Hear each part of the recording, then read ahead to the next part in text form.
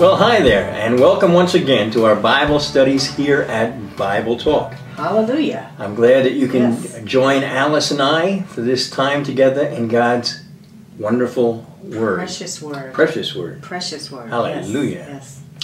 We're continuing on in our study of Paul's letter to The Romans. the Romans. This is our 36th chapter of this study as we go line by line. Oftentimes word by word, because we want to dig in and get the treasures out of the Word of God. And there's so much. And there is so much treasure. So many gems. We started our last session in Romans chapter 14 and did verses 1 through 3. So in this session today we'll be starting and picking up in Romans 14:4. So if you get your Bibles, if you have... and it's a good idea to have paper and pen or pencil so you can take notes. Yes. And I always want to remind you this, to test the things I say against the Word of God. I recognize the fact that I am not infallible. Amen to that. All I know is that I have a heart willing to serve the Lord, and this is the way He has called me to serve Him. So, and I appreciate that. I pray that today that the Spirit of God will give me something to impart that will bless you and touch your life and bring you closer and closer to the Lord. And you can go back and revisit these Bible studies. Absolutely. Every one of the studies. You'll get new understanding every time you go into them. And every one of these studies is available on our Bible Talk website, www.bibletalk.com. So you can go back and revisit them. You can invite others. If you're blessed by these, we'd appreciate it if you tell others about it. Yes. Pass it on, yeah. So before we start, and I want to get started here, Yes. let me first of all do this. Father, Thank you, we just Jesus. thank you for the leading of your Spirit, the Spirit that you sent to bring us, to lead us into all truth. Hallelujah. Because your Son Jesus is the truth. Yes. And our desire here is to see your Son Jesus more clearly, so that we might be more and more like Him. That we would have that encouragement of Scriptures to bring us to that place where we are more and more partakers of your divine nature, Lord. Thank you, Jesus. Lord, I just pray that you open the eyes of our hearts that we would indeed see wonderful things in your word. Lord, that we would have greater and greater understanding of what you have revealed through your faithful servants like the Apostle Paul. That we might grow in our walk with you. Yes, Lord. So we just pray this, Father, in the precious name of your Son, Jesus Christ, knowing that this is a prayer in your will and that we can be assured that that's your purpose in our lives. In Jesus' name, amen. Amen. All right. Let's get to it. Paul's letter to the Romans, chapter 14. I'm going to start in verse 4. And let me just bring you back very quickly and just recap. This is a chapter talking about, how we are to deal with others whose quote-unquote faith doesn't line up and match ours perfectly, right? Although ours is not the standard by which it's judged. Exactly. Yes. Yeah. But the fact is that we have different beliefs about different things. But when I talked about this, and I explained this a lot in our last session, we are not talking about the foundations of our faith. This is talking about how we believers, those who have accepted the atoning work of Jesus Christ, that gift of the Father, that did for us what we could never do for ourselves. That is the foundational truth that we share. Right. And there is no question about that. It's in the minor details, and there's an expression in the world, the devil is in the details. Right. That tend to divide us and separate us. And that's what Paul is dealing with here. And you have to remember that in Rome, this is now a predominantly Gentile group of believers. That was certainly started by believers who had come out of Israel, out of Jerusalem, and to bring this wonderful word.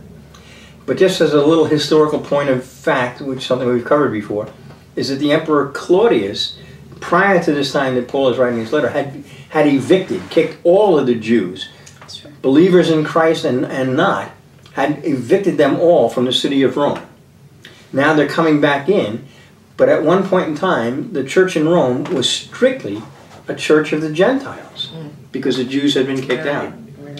And the fact is obvious in for the book of Acts, for example, you can see that a lot of the Jewish believers in Christ were still holding fast to traditions and laws.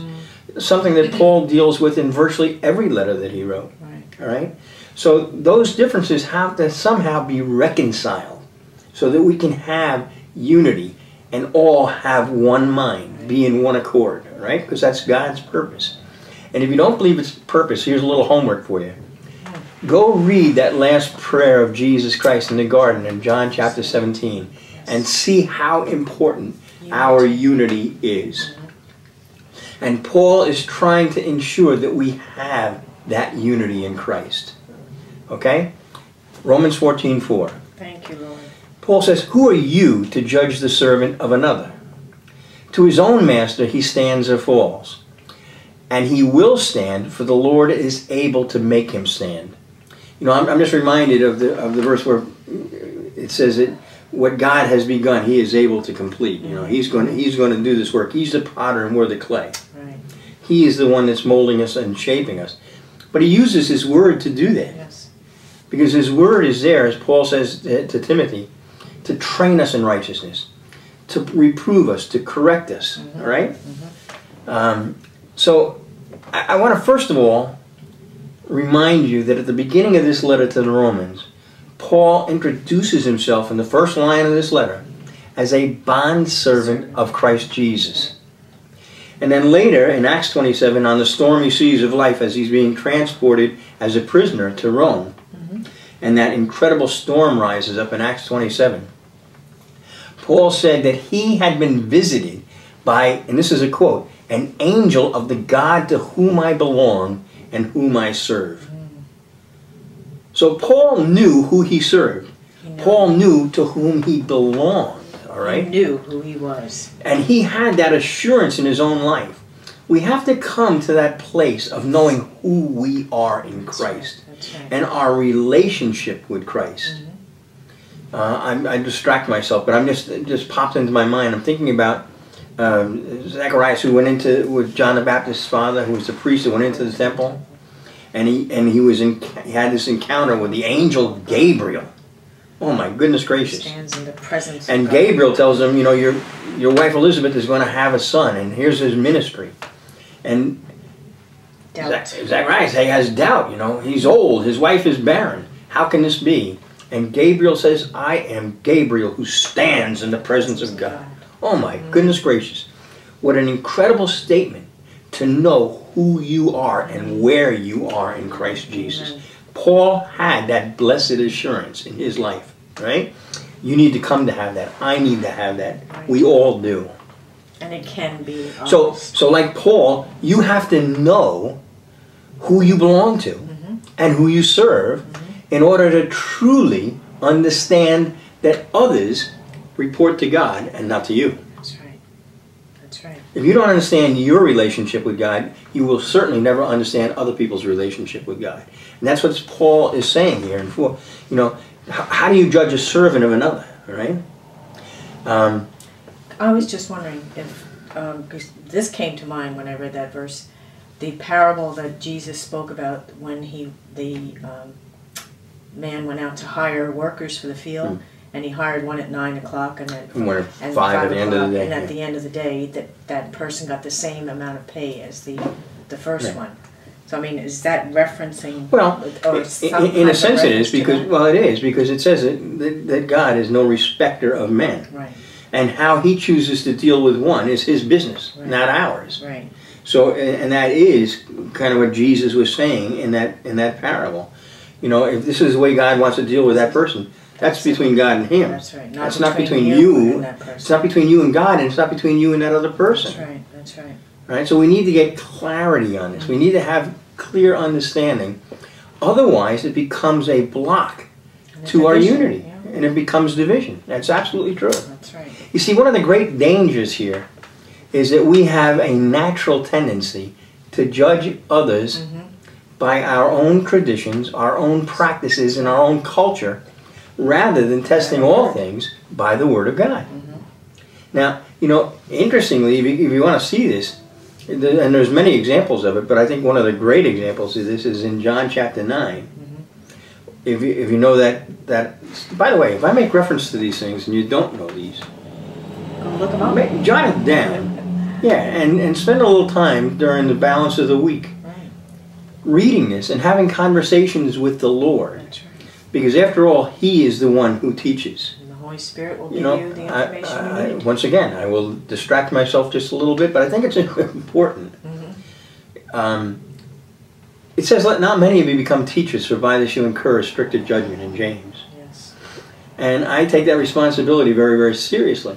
But the fact of the matter is, the reason for that is I have to be able to say, as Jesus said, my teaching is not my own. Because if my teaching is my own, what I have figured out, what I have derived by leaning on my own understanding, then I have nothing to impart to you. Okay? That's right. I have to be passing on to you what I have received from the Lord. Not that you're unable to receive from the Lord, but we all have different ministries, and this is how the body is supposed to function. So, you know, the fact is, I believe that what I am sharing with you is what the Holy Spirit has given me understanding about. And what you need to do is go have conversations with the Lord and say, what, you know, I'm not going to change your culture, but yeah, I feel perfectly comfortable going to the Lord and saying, "What's up with this, God? What's the deal here? You know, explain this to me. This is what He said. Is that true or is that not true?" The Bereans, after all, did that Tested everything. with the Apostle Paul himself. Yes. They tested everything that he said against the Scriptures, against the Word. And there will be times when something is said and Yeah. and your spirit will receive it immediately. I mean, Absolutely. you The just know. Spirit bears Right, witness it bears to it. witness Because to it was the Spirit who was sent to lead us into all That's truth. right. So anyhow, like I said, if I say during the course of this or other studies, you know, like John chapter 9, and you're not familiar with that, do take some time and go read it. And because that's the only way you're going to test what I'm saying, by the way. So in John chapter 9, Jesus encounters this man who had been born blind sitting outside the temple. And if you go read it, you'll see that He healed him, right? And the Pharisees were very upset about this, as they were typically upset about the works of Jesus Christ. So in John 9:16 it says, "Therefore some of the Pharisees were saying, 'This man,'" talking about Jesus, "'this man is not from God, because he does not keep the Sabbath.'"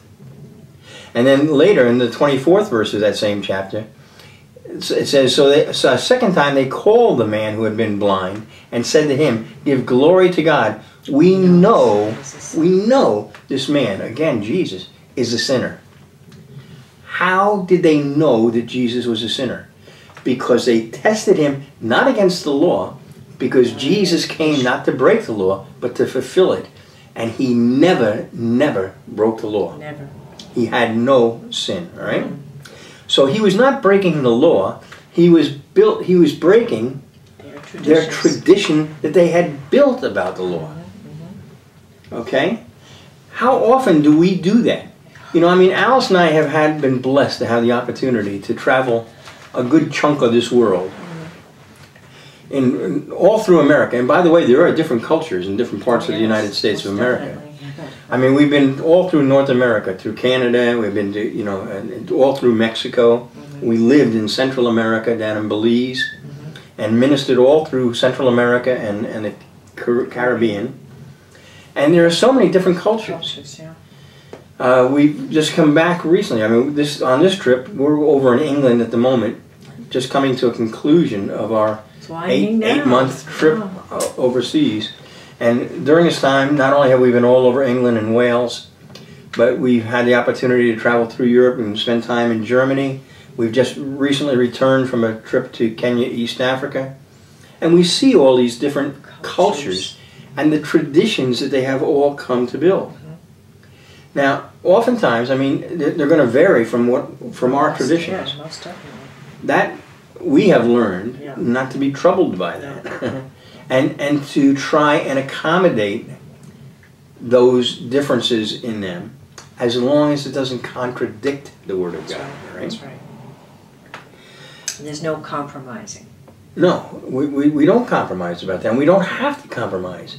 Even if they don't believe exactly the same way we do, I do understand the foundation of their belief. Yeah, and gosh. Authority, and I've done a lot of teaching on authority. If you spend any time watching our studies, this or other past studies, authority flows from the top down. Authority, but authority doesn't come from the bottom up, never. No. Nor does authority go sideways. No. It's always from the top down.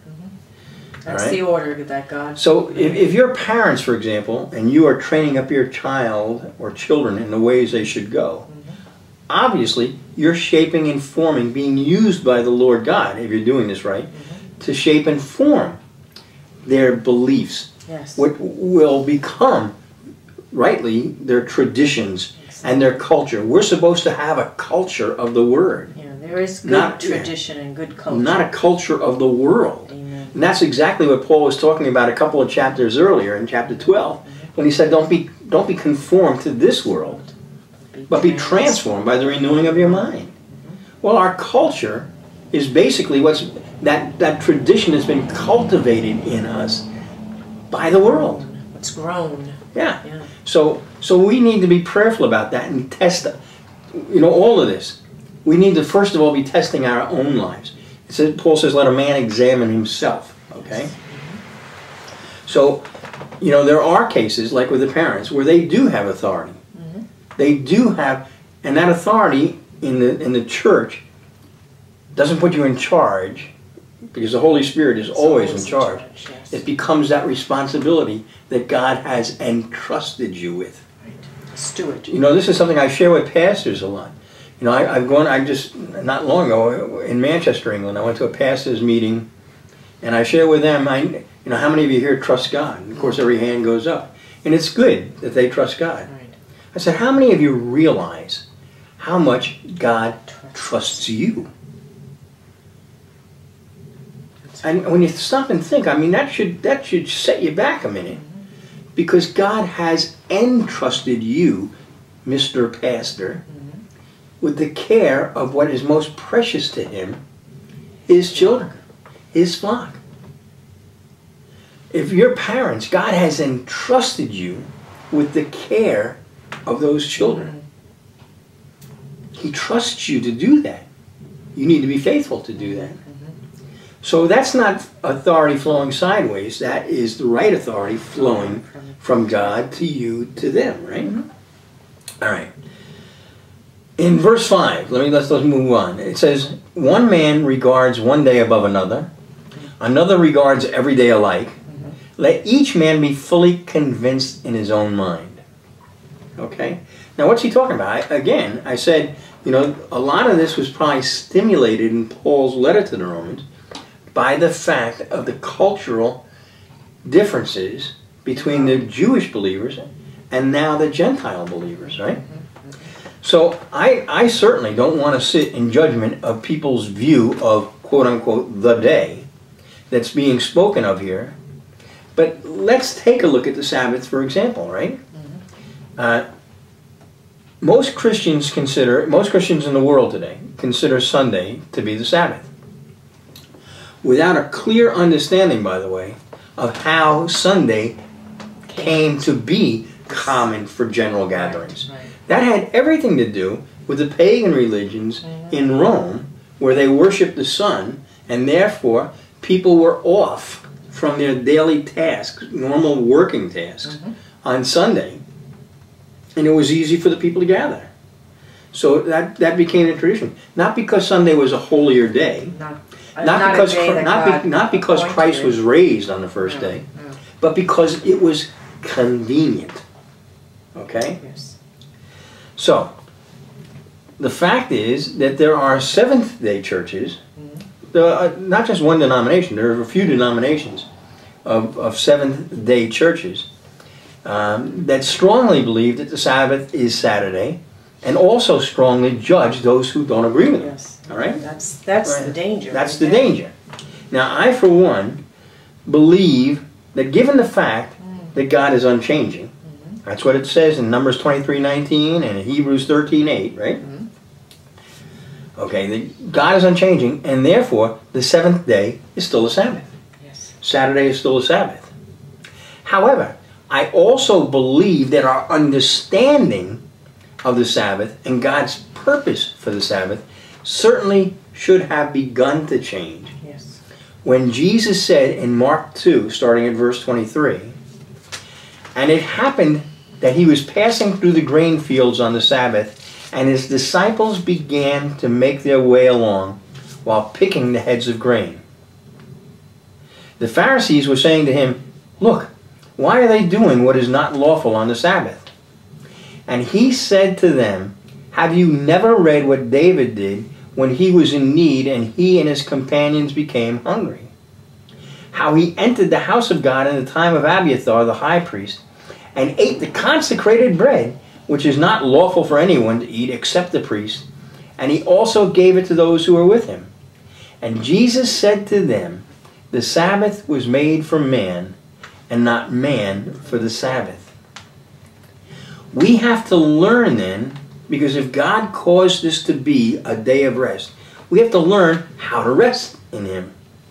Amen. I don't judge and condemn those who don't understand this or do this, but I do believe that as a teacher, again, who incurs stricter judgment, I'm called to share the rightly divided word of truth that the Lord has given us. So I'm just using the Sabbath here as an example because it's mentioned, right? Listen to this from Isaiah 58.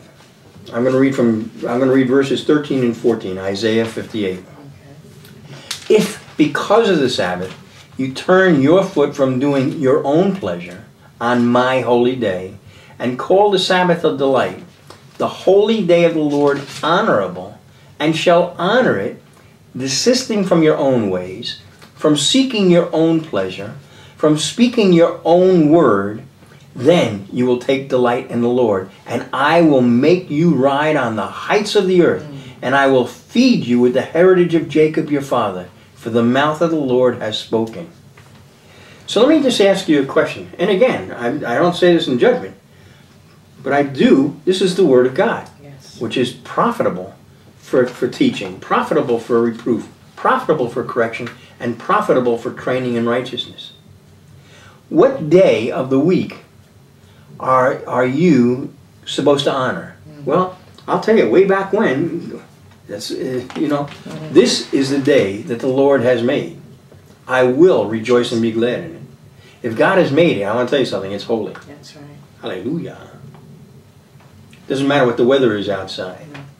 It matters that God made this day, all right? He is in control. Amen.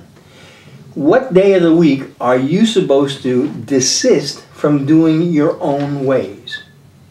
Well, while Jesus talked about self-denial, not doing your own thing. That's right. That should be What day is that? That's every day. day. What day are you not supposed to seek your own pleasure?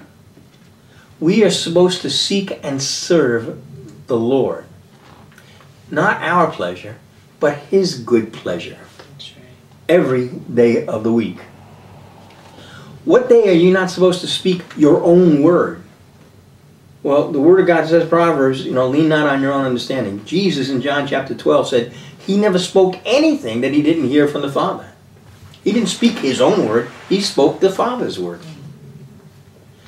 Every day of the week is a day that you're not supposed to speak your own word. Peter says that if any man speaks, let him speak as it were the oracles of God. All right?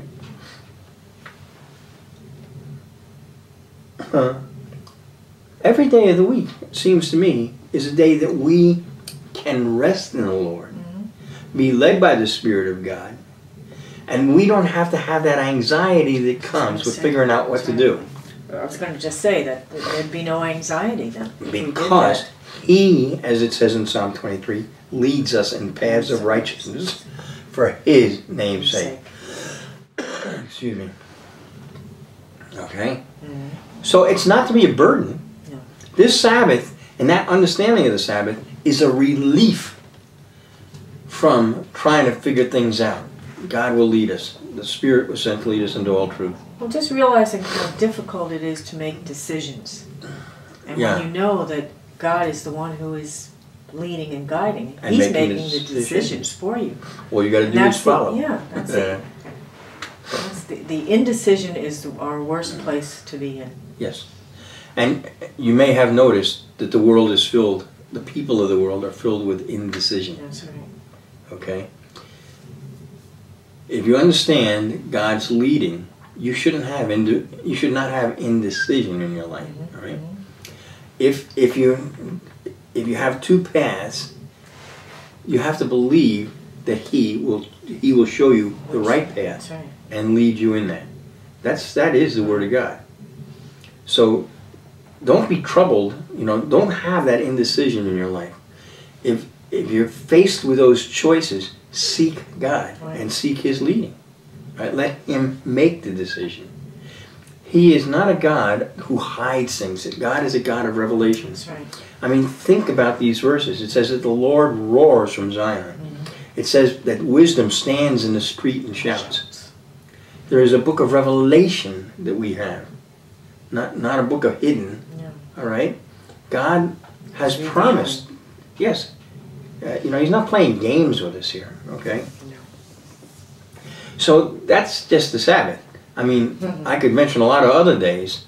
I don't know that I want to mention like Christmas Day or Thanksgiving Day or all the traditions that are built there. And as Jesus was tested by tradition with the Pharisees, I will tell you that look at those traditions and see if we don't judge other Christians based on those traditions.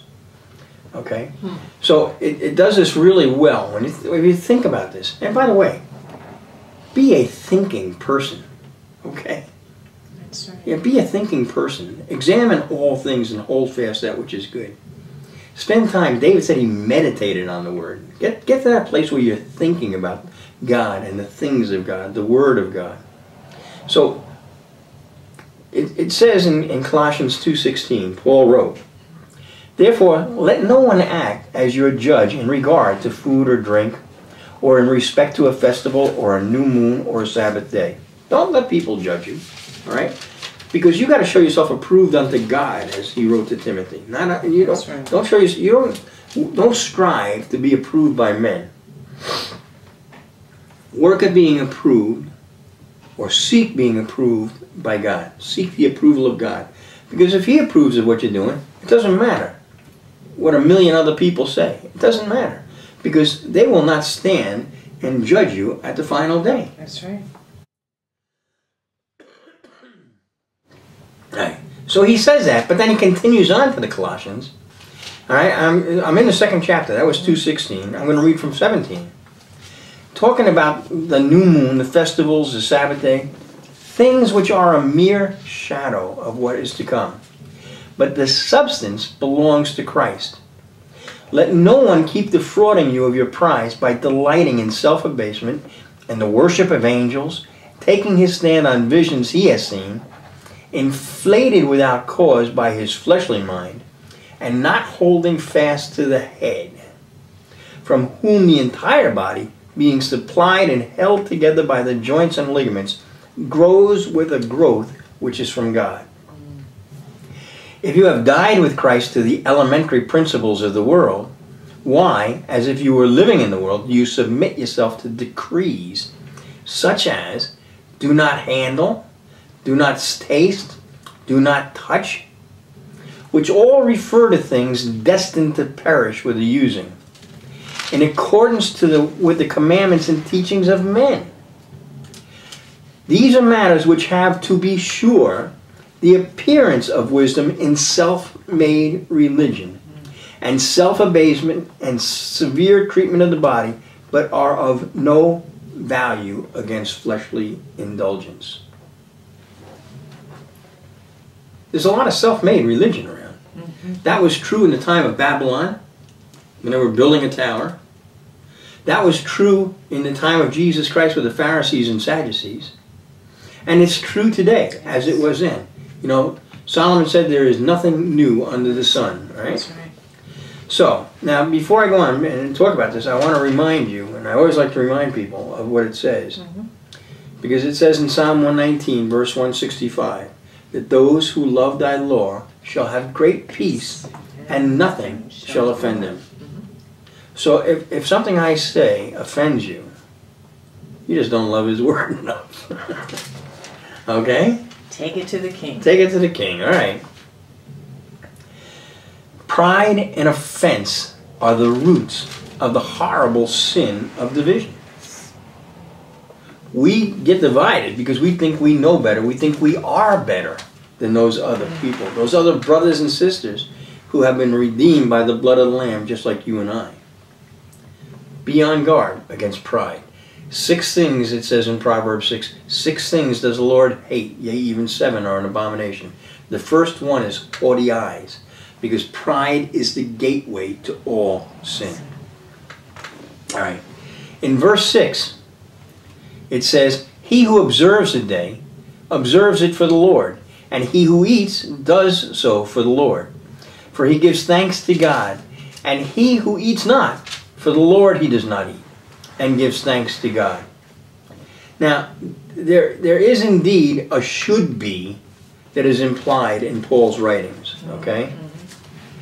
It says again, I'm going to go back to Colossians. In Colossians 3:17, he says, whatever you do in word or deed, do all in the name of the Lord Jesus, giving thanks to him through him to God the Father. And to the Corinthians he wrote in 1 Corinthians 10, whether you eat or drink, whatever you do, do all to the glory of God.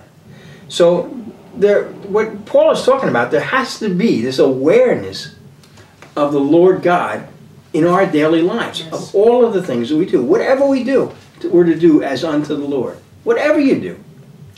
So, you don't put aside God to go to work and be a carpenter or a plumber or a baker or a candlestick maker. We have to do everything as unto. We have to be conscious of his presence. He said, I will never leave you nor forsake you. So he doesn't just show up with you in a church building on a Sunday. No. He'll go to work with you on Monday and Tuesday. You need to be conscious of his presence. And whatever you do, do as unto him. That is something that Paul kind of takes for granted here, because he's taught it over and over and over. Now, the apostle, he wrote these words to the believers in the Colossians and in Corinth, to train them in righteousness, right? That's what it says in 2 Timothy 3:16. But the obvious fact in all too much practice is that in the church, both of yesterday and today, believers do many things that come out of our comforts and traditions. Verses 7 and 8 say this. For not one of us lives for himself, and not one dies for himself. I'm sorry, you're in 7 and 8. Okay. I'm back in Romans. Okay. Yeah, I'm sorry. You're in Timothy, and I didn't know. I'm sorry. That's right. Romans 14, verses 7 and 8. Mm-hmm. For not one of us lives for himself, and not one dies for himself. For if we live for the Lord, or if we die for the Lord. Therefore, whether we live or die, we are the Lord's. Or do you not know that your body is a temple of the Holy Spirit who is in you, whom you have from God, and that you are not your own? For you have been bought with a price, therefore glorify God in your body. 1 Corinthians 6:19 and 20. So, you're not supposed to live for yourself. You're not even supposed to die for yourself. You don't do anything for yourself. Jesus said, if any man would follow me, he has to deny himself, right? That's right. It's not about us. It's not about us. Okay, so everything we do, we belong to him. We've been purchased with a price. That's a hard realization to come from, yes, particularly in this day and age. Paul wrote to Timothy, and he said in 2 Timothy 3, he said, for in the last days, perilous times will come. Mm-hmm. And these are those perilous last days, I believe. And the first thing he says is, for men will be lovers of self. Mm-hmm. Well, it's an instinctive reaction, isn't it? When peril comes, that your first thought is for yourself, your safety. It's always about yourself, yes. Yeah. That's what we have to overcome. That's what self-denial is all about. Yes. That's what the mind of Christ is all about. Mm-hmm, mm-hmm. It says in Philippians chapter 2, have the same mind in you that was in Christ Jesus. Right. Have the same attitude. Yes. Right? He offered himself up. A holy and living sacrifice, as Paul says in Romans 12. Right? He was obedient to death, even death on a cross. Mm-hmm. self-denial. We pray a lot of things. You know, we should learn how to pray from Jesus. He taught us how to pray in Matthew chapter 5. But he also taught us how to pray when he went and prayed, In the garden. not my will, but thy will be done. We have to come to that place, that place of maturity in our faith, where we can say like Jesus, not my will, but thy will be done. So it says in verse 9, for to this end Christ died and lived again, that he might be Lord both of the dead and of the living. That's interesting. Well, that is interesting, all right? He's the Lord of the dead and the living. You know, in John Milton's most famous work, Paradise Lost, you know, you're familiar with that. He wrote that in 1667. So it's probably not in most of your bookstores. No. But, you know, this is a famous writing of Milton. But he has Satan saying, better to reign in hell than serve in heaven. I mean, that's a famous line from Paradise Lost. Now, while that may be a great literary moment, it has no point of reality within it. Satan will not reign in hell any more than an inmate serving a life sentence in a maximum security prison is placed in charge of that institution. That's right. Okay? He's not going to reign any place. Satan, as with every created being, human or angelic, even possibly animal, I'm not throwing that away, Right. will bow and confess. Amen. Jesus is the Lord of all, and all will confess that truth through all eternity, as he states a few verses later, and even more specifically in that letter to the Philippians, when he says, and at the name of Jesus every knee shall bow, of those who are in heaven, on earth, and under the earth. That's right. And that every tongue should confess that Jesus Christ is Lord, to the glory of God the Father. Satan will bow his knee and confess that Jesus Christ is Lord. Okay? Where is that scripture, please? Philippians 2, verses 10 and 11. However, having said that, we need to consider that Jesus also said, now listen to this now, but regarding the resurrection of the dead, have you not read that which was spoken to you by God, saying, I am the God of Abraham, the God of Isaac, and the God of Jacob. He is not the God of the dead, but of the living. You get that? Yes. He said that he is the Lord of the living and the dead. Right. That But means this he is verse the authority. says he is not the God of the dead. No. He is the God of the living. That's right. Can he be the Lord of the dead and not the God of the dead? Yes. Yes. I'm glad you agree. When he sent Moses to Egypt to set the Hebrews free, think of this. He said to him, then I will take you for my people, and I will be your God. And you shall know that I am Yahweh, your God, who brought you out from under the burdens of the Egyptians. He said to the people, those people that he had chosen calling, he said, I will be your God. He didn't say, I'll be your God and the Egyptians' God. No, no.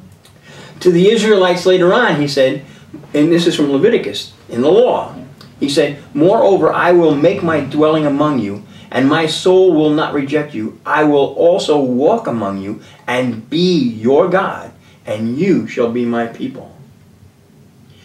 He is not the God of everybody. And this is, now, you know, I know this is deep stuff here, right? But think about it. In Jeremiah, the prophet, so the law and the prophets both testified to this, right? In Jeremiah, he said, and you shall be my people, and I will be your God. Finally, at the end of the book, right, in Revelation, he says, I heard a loud voice from the throne saying, behold, the tabernacle of God is among men, and he shall dwell among them. And they shall be his people, and God himself shall be among them. He who overcomes shall inherit these things, and I will be his God, and he will be my son. That's Revelation 21, verses 3 and 7, right? So the overcomers, the believers, he says, I'll be their God.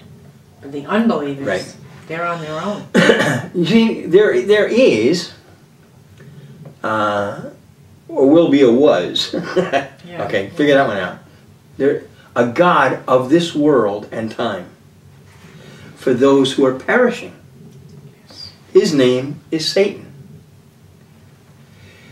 2 Corinthians 3 and 4 says this, and even if our gospel is veiled, it is veiled to those who are perishing, in whose case the God of this world has blinded the minds of the unbelieving, that they might not see the light of the gospel of the glory of Christ, who is the image of God.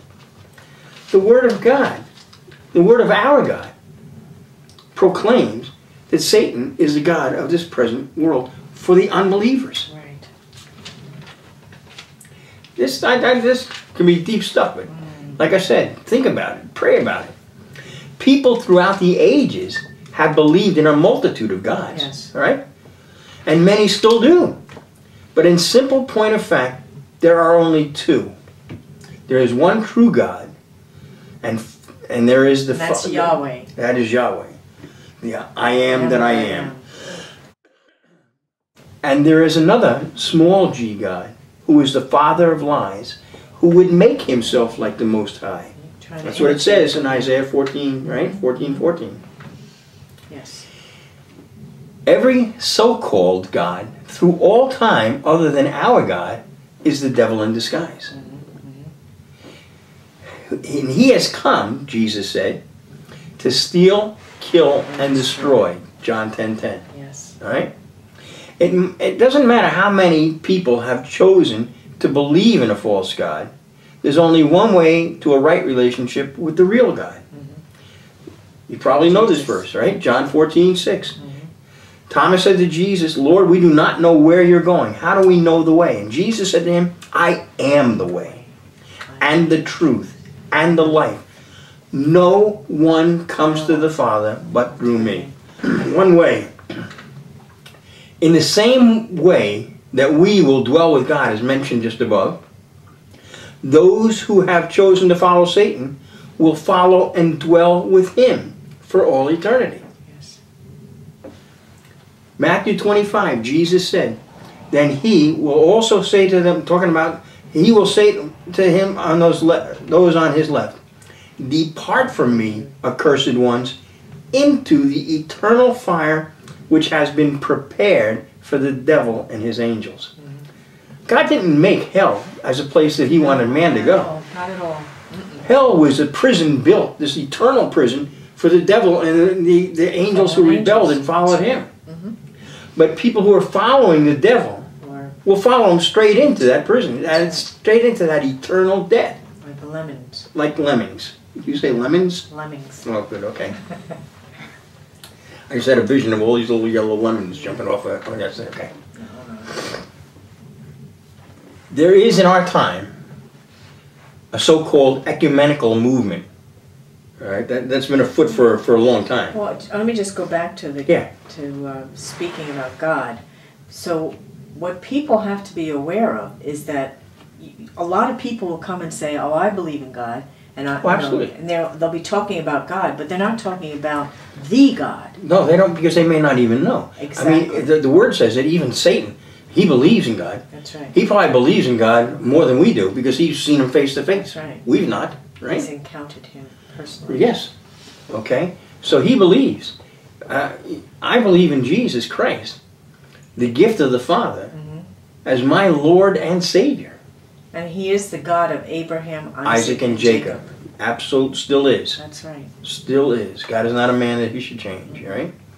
But this ecumenical movement that seems to be happening around the world, led by quote-unquote Christian churches in most instances, it would encourage believers, true believers, to believe that we can and should have unity with people who either believe in other gods or who have believed the false gospel. That takes me back. Remember what I said in the beginning of this study and the last study. When we're talking about those who are weak in faith, we're talking about people who have faith. That's right. Right? Now we're talking about people, because faith comes by hearing, and hearing by the Word of God. That's who they're being led I am by. going to promise you this, and I say this You know, I say this in love. Our God has never said to a Hindu, No. believe in that multitudinous multitude of gods, Deities. and you can have a right relationship with me. No. The Father has never said No. to a Muslim, No. okay, go ahead and believe in Allah and His Prophet Muhammad, and that will bring you into a right relationship. He's never said that. If He has never said it, then nobody has faith in them. That's right. They have that imitation. That's right. Satan is the great imitator. The lie is the imitation. All right? Jesus, that's what I just read from John 14:6. He is the only way to the Father. Right? And it says, now I'm going to read to you from 2 Corinthians 6, verses 14 through 17. Do not be bound together with unbelievers. Oh, yes. For what partnership have righteousness and lawlessness? What fellowship has light with darkness? Or what harmony has Christ with Belial? Or what has a believer in common with an unbeliever?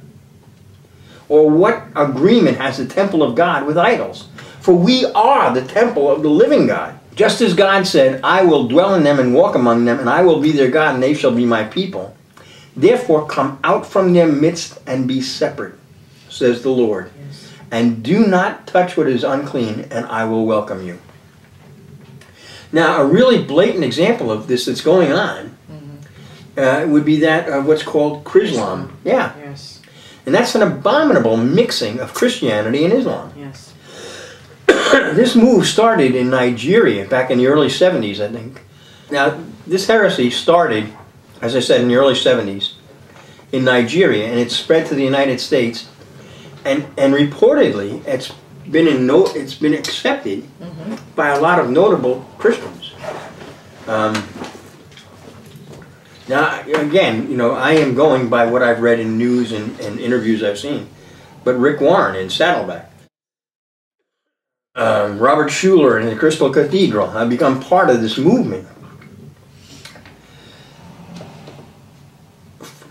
Former American President George W. Bush, who was accepted by many conservative Christians in the country as the epitome of having a Christian president, said on an interview, and I heard this interview, on ABC television with Charles Gibson in 2011, Yes. right? Yes. He said that Christians and Muslims worship the same God and just arrived there by a different path. That's a quote, right? He also stated in an interview with an Arabian television station, he said, we all came from Abraham, talking about the Christians and the Muslims and the Jews, right? Now that's a point that he could use a little education on. Okay? Definitely training. Yes, he needs to be educated on this. Because the simple fact of the matter is, while Christians of today and the Jews who practice Judaism Yes. share that same root with Abraham, Yes. Islam does not. No. That is a lie that's being told, right? You see, Abram and Sarai, they were told by God that they would have a child. The promise. A promise was made that they would have a child from whom all the nations would be blessed. When it didn't work out the way they thought it was going to work out, and they got a little impatient, Sarai suggested that Abram have relations with her servant Hagar, which took place, and Hagar gave birth Ishmael. to Ishmael. All right? Ishmael was the son, and Ishmael is what Muslims think that's the root of their religion, the Arab nations. And by the way, God said there would always be conflict between Ishmael and Isaac, right? Because Isaac was the son of the promise. Yes. Right? So Abraham and Sarah gave birth to Isaac. Abram and Hagar gave birth to Ishmael. Okay? Abram is not the same man as Abraham. No, it's not. Abraham was a new creation in Christ Jesus. Okay? He gave birth to the son of the promise. And when God called him to that test that resounds through history and said, take your son, your only son, Isaac, up the mountain and offer him. That's what he said, your only son. God did not recognize Ishmael as the son of Abraham. That's right. Unfortunately, George Bush didn't get that. He didn't. So he thinks that we're all on the same path and that you can have this merging. Well, the fact of the matter is that's simply not true. This all goes to the issue that I spoke of earlier, accepting those who are weak in faith. That does not include accepting those with no faith in Jesus. Right. Now, we are indeed to love them. We're indeed to love them enough to declare the truth to them, that Jesus is the only way to the Father and to eternal life that he so dearly purchased. Okay? It's not about hating your enemies, it's about loving your enemies. That's the teaching in righteousness of Jesus in the Sermon on the Mount. But you got to love them enough to share the truth. To speak the truth in love is what the Word says. To let them know that they're on a wrong path. And that path that they're on doesn't lead to a right relationship with God Almighty, the maker of heaven and earth, who sent his only begotten Son, that we might, whosoever would receive him and accept that truth, would have eternal life. This is a movement that is not of God. Be on guard against things like that. Because, you know, the devil can make it sound very pretty. Yes. He's the father of lies. He has been telling lies longer than you've been alive. He's very good at it. He's good at telling lies. He's well practiced at it. That's why you have to test everything against the Word of God. Don't lean on your own understanding. Don't trust your own understanding. Trust the Word of God. All right? Well, I think well, it's time. It's time. I'm really glad that you could be with us today. And again, I want to remind you that we welcome and encourage your comments, your questions, your suggestions. Just write to us at office@bibletalk.com. Let us know where you're watching from. We're really blessed that we have the opportunity to share this time with you and to share God's Word with you. Amen.